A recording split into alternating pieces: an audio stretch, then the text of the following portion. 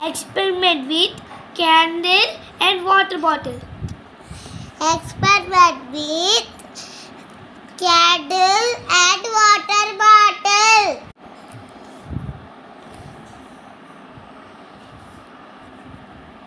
A few drops of food coloring to water in a plate. Place a candle in the middle of the plate. Light the candle. Carefully place a glass over the candle so it's standing in the water. Watch what happens as the candle burns and gradually goes out.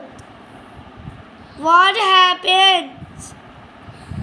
The candle heats the air above it.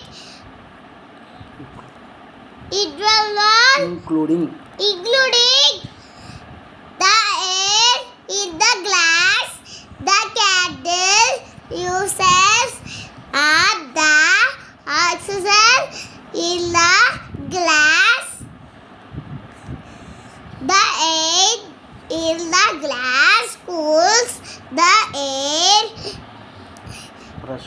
Pressure decreases.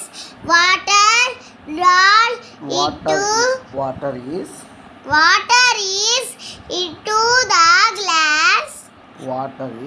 water is drawn into the glass until the pressure equalizes. Discussion. The experiment demonstrates the relationship between temperature, air pressure and the density of air. food color. The water level rises as the air cools and its volume decreases. Thank you